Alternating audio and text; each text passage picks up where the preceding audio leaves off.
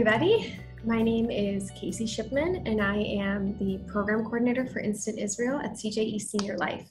So today we're going to be continuing our Shakespeare 101 journey, and we're going to be looking at one of the most well-known shows of Shakespeare, which would be Romeo and Juliet. So most likely you've seen this story in some form or another. So what I'm going to do is give kind of a quick synopsis of the play for those who don't remember all the details, or if you've never seen it, or maybe haven't read it since back in high school, who knows. So I'm going to give you kind of an idea of the show, talk a little bit about reinterpretations and remakes of it in modern day, and then we're going to watch a screening of another famous version of Romeo and Juliet. So hope you enjoy this program. So first, I want to mention something that Shakespeare is very famous for, which is his iambic pentameter, which is a form of writing, a form of poetry. You think of haikus and things like that. This is kind of another style of writing. And it's unique for a couple different reasons. So when Shakespeare wrote his plays, characters had different ways of speaking. So one of the main things, the main ways to tell different characters apart, different social classes, commoners, or today middle class, lower class people would speak in prose. So kind of the way you think of everyday speak. There isn't really a particular style or flow to it. It's just nonstop talking. Versus high society people, so specific characters, if he had, royalty and dukes and princes and things like that, would speak in iambic pentameter, this, beautiful, flowy, patterned speech, which kind of symbolizes, one way of living versus another. The other thing that's unique about this way of writing is that it follows the breath and the heartbeat. There's this kind of internal rhythm to it. So when I took acting classes in school, when we studied Shakespeare, we would have to write out all of his poems and monologues and things like that, and go through it and figure out this pattern of speaking and kind of chant together in this way of writing. But actually, nowadays, when you see Shakespeare, you don't really notice this pattern. It's more kind of internalized as a way of giving emphasis in your thoughts as an actor in Shakespeare. It's not necessarily speaking this way that our heartbeat goes, but it's more of an internal clock. So if we look at an example, we look at this scene when Romeo and Juliet first meet at the party, and Romeo says, "Have not saints' lips and holy palmers too?" So that's how we would just say it in everyday speak, but the way Shakespeare wrote it in this iambic pentameter, this heartbeat rhythm would be, "Have not saints' lips and holy palmers too." So that's how they would all speak everything, which would be difficult to do, right? But it's symbolic, and it's at this internal clock. So back in Shakespeare's day, that might have been how they were speaking. But nowadays, it's much more natural and organic and flowy.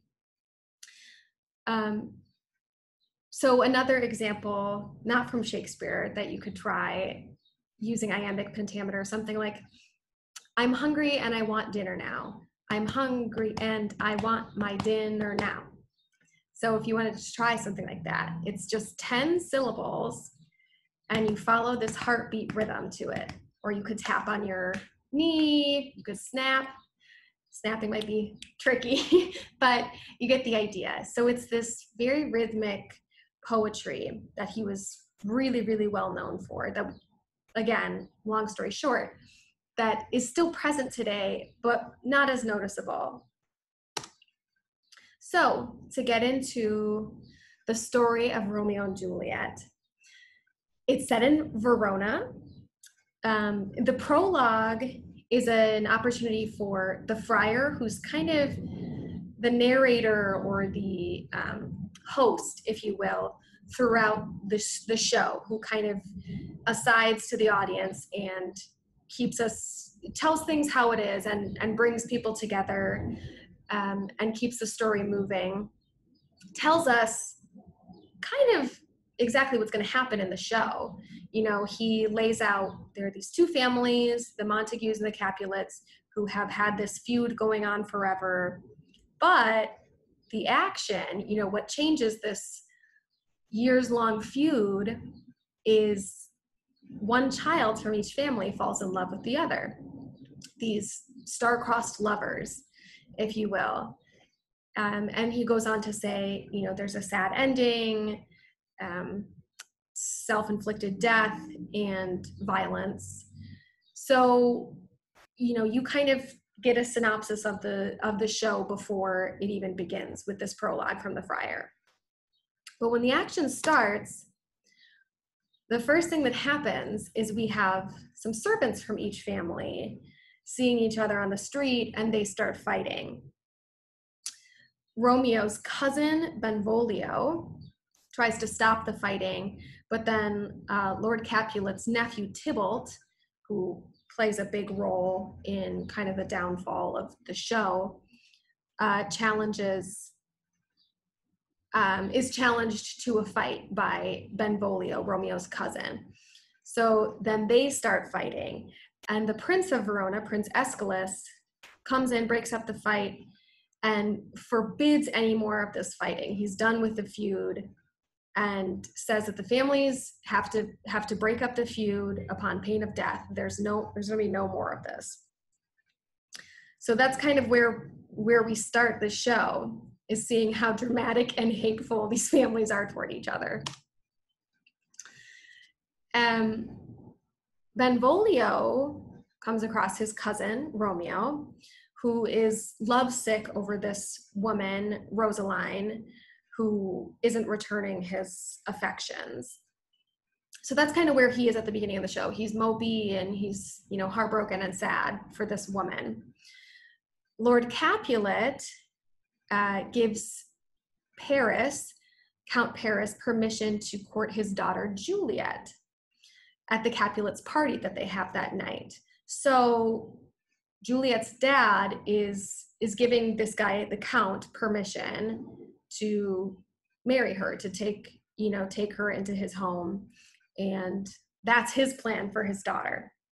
Lady Capulet tells Juliet what the plans are, and she's a good, obedient daughter and agrees to, meet him, let him court her that night.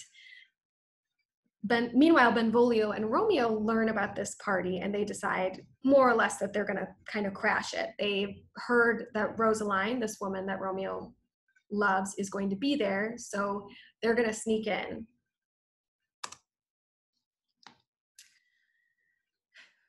Romeo, once they get there, kind of confesses his reluctance. He's had a lot of really ominous dreams that he feels like this might be a foreboding situation.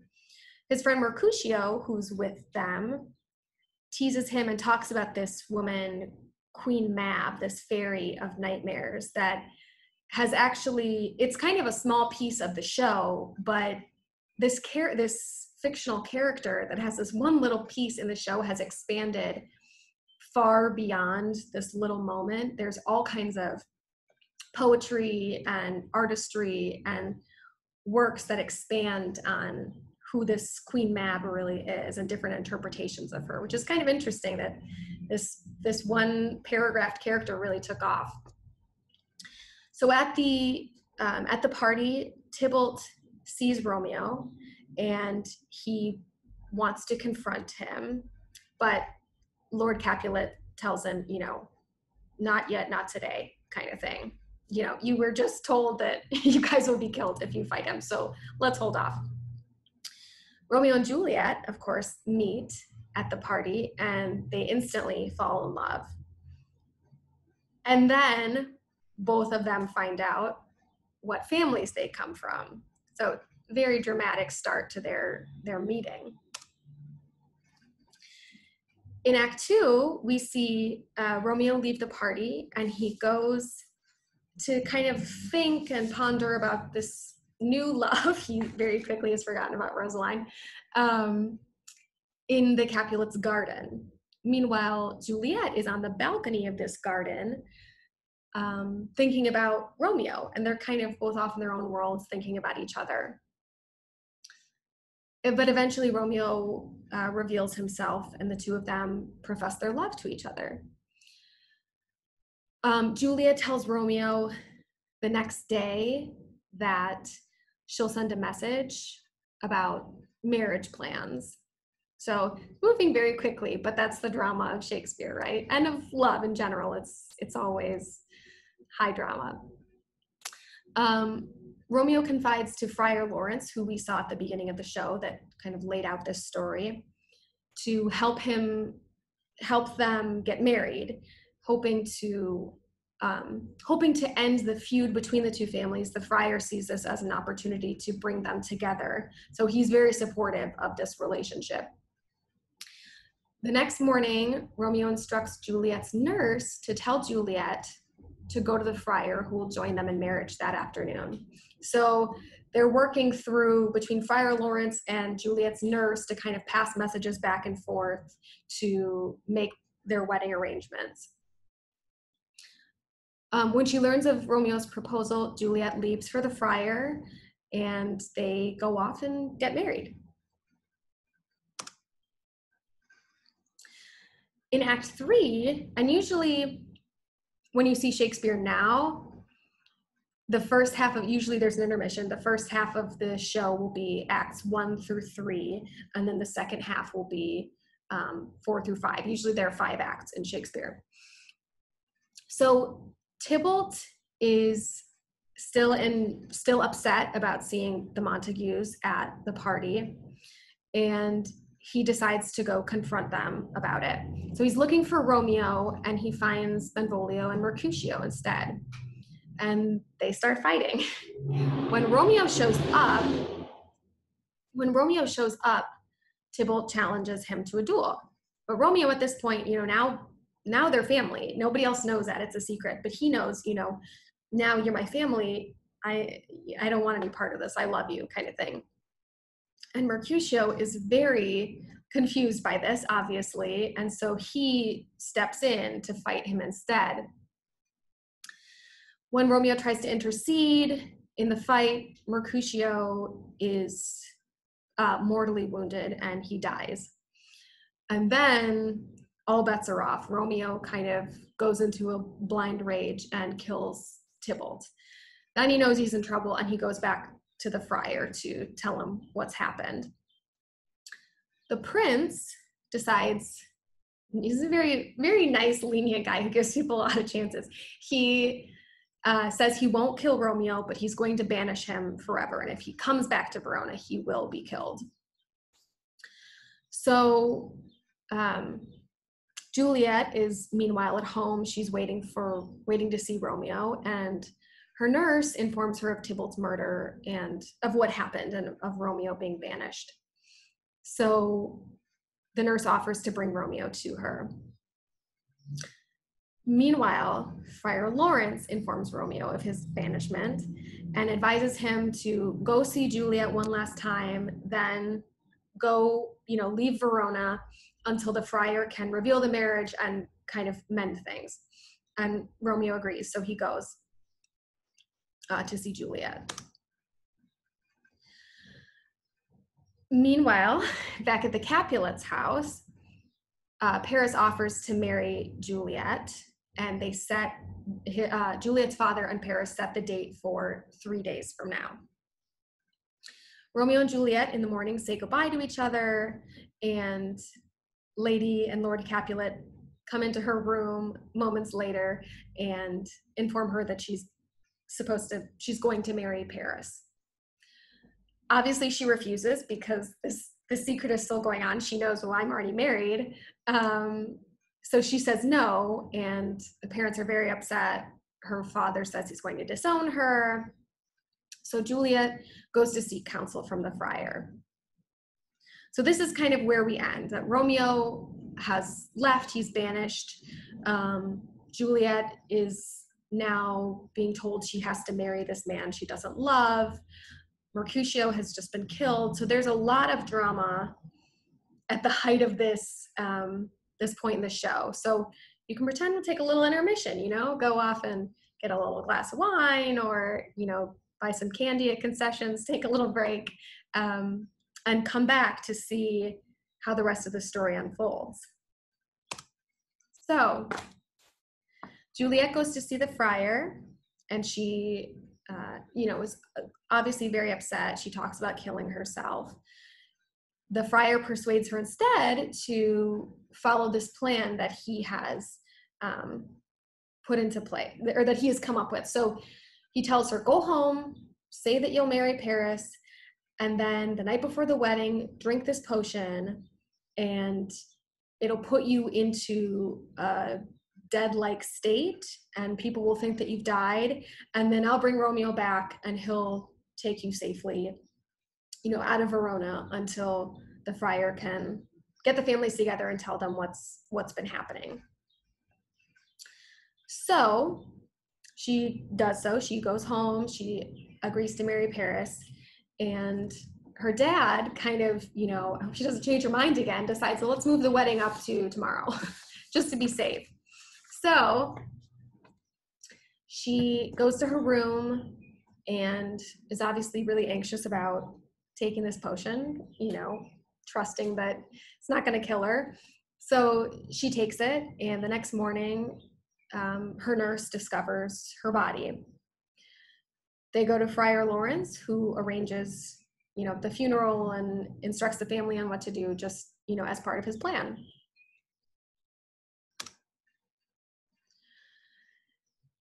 Part of his plan, the Friar Lawrence, was that another friar was supposed to find Romeo and tell him about the plan, tell him Juliet's not really dead. This is all part of this bigger plan. Here's what's going to happen. But instead, he finds out from someone who doesn't know the situation that she's dead. And so, of course, now his life is over and the plan falls apart. So he goes and buys poison to kill himself, too. The other friar, Friar John, who was supposed to send the message along, could not get to Romeo. He tells Friar Lawrence, the plan didn't work. I didn't see him. He doesn't know what's happening. So Friar Lawrence, it's so much drama, right? Only Shakespeare. So Friar Lawrence rushes to the tomb, Juliet's tomb, assuming that Romeo will be there. So he's on his way there. When Romeo gets to the tomb, to Juliet's tomb, as she's been buried, Paris is there, but it's night, so he doesn't know Paris is Paris. So the two of them fight, and Romeo kills Paris before realizing who he is. He enters the tomb, to Juliet's tomb, and he drinks his own poison, and he actually dies. Then, poor timing, the friar shows up right after this, and again, more poor timing, Juliet wakes up right after this happens. So the friar tells Juliet to run away, and Juliet is set on, killing herself too, to be with Romeo in another life. So after all of these horrible, tragic, sad deaths, the families and the prince are summoned, and the friar tells them the whole story, everything that happened, what his plan really was, and he, accepts death as a punishment. But the prince says, this isn't your fault. This all stemmed from these two families, hating each other so much that these kids couldn't have a life together. So the two families vow to absolve the feud and build statues in their kids' memories. And that's how it ends. It's not really a happy ending because we have the main characters have killed themselves, and it's really sad. But on the other hand, there's a little bit of light at the tunnel because the friar actually was able to bring families together even through tragedy. So, like I said, this is a super well-known piece of Shakespeare. High drama, young love, fights, duels, killings. It's poison. There's so much going on. So it shouldn't be surprising that this story has been turned into lots of other stories with the same kind of main message of star-crossed love, or two people who shouldn't be together against all odds have fallen in love with each other. So, of course, we all know West Side Story, an incredible musical, where we see, Tony and Maria from two different walks of life, two different ethnicities that at the time did not get along, in rival gangs, falling in love with each other. Great musical, lots of drama, tragedy. But that's, of course, a classic remake of Romeo and Juliet. Another is this film called Zebrahead, which is set in Detroit, Michigan, and it's about an interracial couple. So instead of two kind of feuding families in Verona, it's two different races, which already add, their own historic and different challenges to a relationship between a white teenage boy and a Black teenage girl. And then, the drama that ensues in, this was a recent film, in, the day and time and in the setting and between their different cultures. And then we have this other one called Solomon and Gaynor, which is a Welsh film about an Orthodox Jewish man who falls in love with a Christian woman, which is also a different take on, two different people from two different religions falling in love and trying to work through how to make it work. A couple other interesting interpretations are Shakespeare in Love, which is a pretty well-known movie as well. It's kind of an imaginary love affair that Shakespeare has with one of his actresses while writing Romeo and Juliet. So it's supposed to be the imaginary inspiration for the show. Then we have Nomo and Juliet, which is a gnome with an O on the end, which is an animated movie. The two characters are separated by a garden fence, and there's a feud between blue gnomes and red gnomes. So a different interpretation where it's creatures who are different colors, which you could look at as, different races, maybe different backgrounds. And they fall in love with each other through this little fence, being from different families. And then we have West Bank Story, which is a parody of West Side Story. It takes place in Israel, and it follows the romance between these two kids who are owners of, relatives of owners of rival restaurants, a falafel restaurant and two rival falafel restaurants in Israel and across the border in Palestine. So people have taken lots of different kind of creative liberties in retelling the story of Romeo and Juliet. But I have to say personally, my all-time favorite is West Side Story. So without further ado, now that you've got your wine and your candy, you're all ready to go, settled in, we will settle into our seats and watch a screening of West Side Story, which is an incredible, very well-written reinterpretation of Shakespeare's Romeo and Juliet. Thank you for joining us today. For more videos just like this one, be sure to visit www.cje.net/cyberclub.